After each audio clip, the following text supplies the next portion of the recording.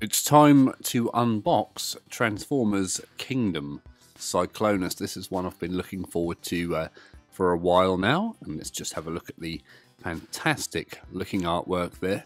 I really do like these big pieces of art. Not so much of a fan of the small window, but I understand they're trying to reduce plastic. He is, as you can see, a Voyager class, and here we can see the back of the box with Cyclonus in his robot and jet mode, and a large amount of steps here with 34, and a logo which I've no idea what that means. If you know, let us know. And there's the Kingdom artwork on the back, and I think this is Galvatron. Anyway, let's open this boy up. We have our trusty unboxing knife, and today the sellotape runs this way. Every time it's different, and there's another piece down here which was already cut by the look of things. Oh, there wasn't even a piece of sellotape, so there's one piece of sellotape. I'm still waiting for someone to tell me if sellotape is a thing in America or if it's called something else. And my word, this is tighter than a duck's tight area. Trying to get it out without ripping it. There's always going to be a little damage. There we go. Oh, look. Scratched a bit of the cardboard, but that is damage. Oh, this is a nice bit of pink on here. So, let's drag this guy out.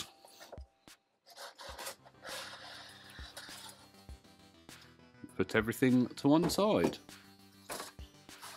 Is there anything left in the box? No. So in the box we have our typical warning sheet, choking hazard, small parts, maybe generated again. It's one of those weird ones where it generates small parts. Get rid of that. And we have an instruction booklet. Today it's in a lovely green colour, and this is one of the long ones. So yeah, marvellous. What's on the other side? More instructions. Very good. Can't complain.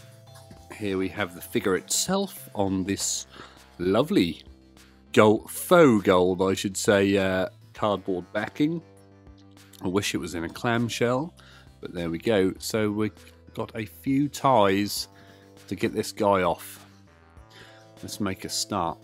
So we have one down here for the weapon, and another one at the top. There we go. It's a big boy. And one round his neck, strangling him there. One the arm, another one. That part of the arm, one around the waist. Another on the arm here. An uncuttable one there. One on the leg, and another one on the leg. And there he goes, swinging away. Oh, that neck one is refusing to let go. Get off me. There we go. And there he is, Cyclonus, the warrior, without his armada. He's a nice weight. Let's stand him so you can see him. But wait, first of all, we have our absolutely exciting sellotaped in. See if we can cut this without causing damage. Sellotaped in special card. Today we have Optimus Prime, and what is the result of him? He dies. Apparently Optimus Prime dies again. What are those bits hanging off? I can't quite tell. But yeah, he is dead, I think. Either that or he's asleep in space. So here we go. In this box you get your Cyclonus figure.